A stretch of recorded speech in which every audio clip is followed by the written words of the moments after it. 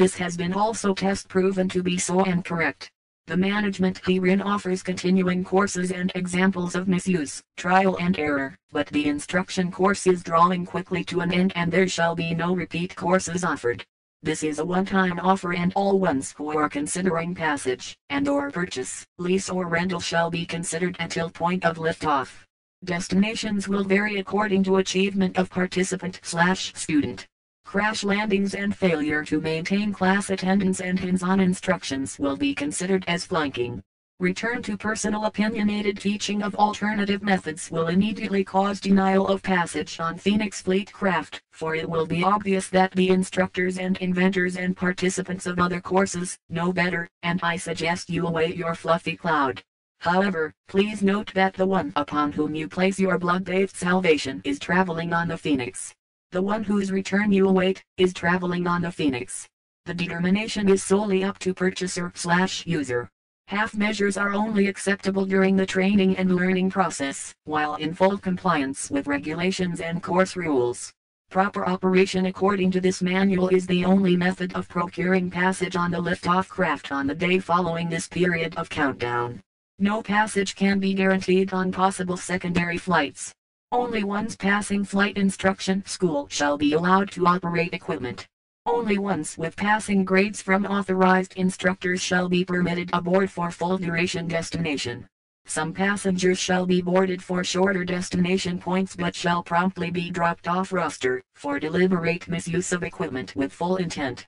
Testing has been fully completed and no further testing will be permitted. The world called Earth flanked all test runs and road tests and has failed to get the bird off the ground. We shall now do it God's way. Those objecting will please stand aside and do not block entrance to loading ramp. The entire manual and operations directions are quite few and simplistic with ability to be contained on one page of document.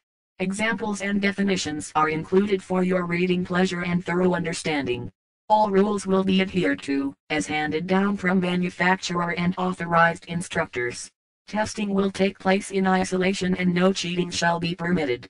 Cheating on quizzes will be considered as part of the cause and effect training and shall be handled on individual basis and consideration of manufacturer and instructor. I, Professor Hutton, Fleet Commander, shall continue to be your current events and bad news professor. Oh, suffer greatly. I expect these manuals and instructions to be tattered and worn with the study and restudy. All trashed manuals shall be noted as to trasher, so, if you do not wish a Phoenix or a journey thereon, I suggest you offer a good deal on a second-hand journal/manual to a friend, or especially an enemy. For, if you decline to read the material, I shall most surely assume your enemy might well be quite interested.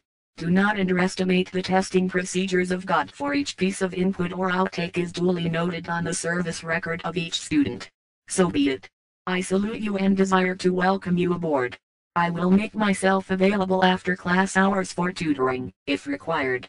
The price of this course shall be paid in non-material barter, no exceptions, please.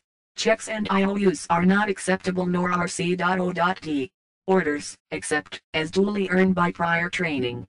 We make no refunds nor do we do anything for you, nor do we accept any homework or thesis completed by a second party. Thank you for adherence to the rules and all objections shall be duly noted and discarded. J. Argus Series Hutton, Commander. P.S. My recommendations to management carry great weight, so bypassing this department will merit only demerits in functional value.